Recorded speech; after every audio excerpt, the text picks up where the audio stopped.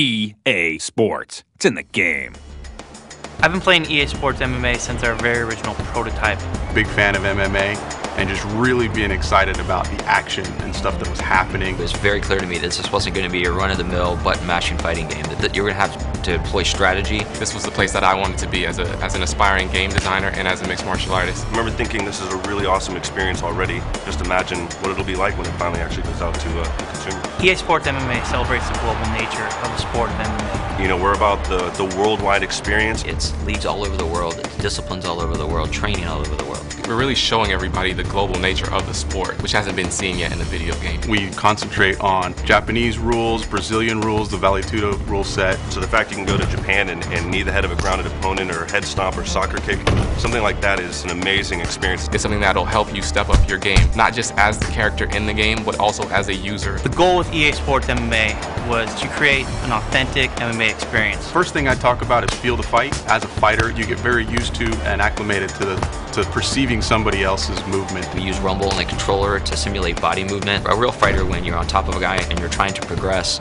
you can feel the other fighter moving, and you kind of have a sense for what they're about to do so that you can respond. It makes for a very strategic ground game. With Total Strike Control and Classic Controls, we have something for everyone. We offer Total Strike Control, and that is using the right analog stick to do all of your striking, whether that's kicks or punches. This is a branch off of Total Punch Control, which has had huge success with the Fight Night series. Buttons are there for some of the more classic configurations. Our goal is to make sure that you're not thinking about the complex moves. You shouldn't have to focus on the complexity of the moves on the controls. It's not about the complexity. You should be able to pick the controls up and play and have a good time with it. So whether it's Total Strike Control or the Classic Control scheme, you're not going to find yourself penalized one way or the other. It's really all about how you want to play. I'm very excited about EA Sports Live broadcast. This is a breakthrough in sports video gaming. It's the ability to really put yourself into a fight in the same way that fighters do. There's thousands of spectators online, logging in on the console, logging in on the PC, people fighting live in front of others, in front of a live broadcasting booth. You're going to have your fighter walkout,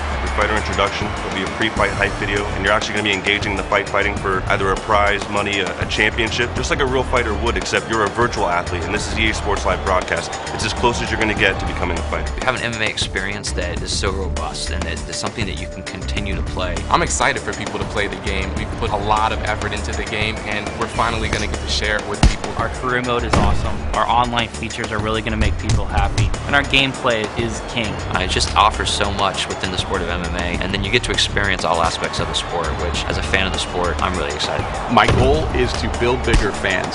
MMA happens all over the world. I can't wait to hear what other people think about it. People who are really into mixed martial arts are finally getting the game that they actually really want, because it gives them the entirety of mixed martial arts and not just one element of it.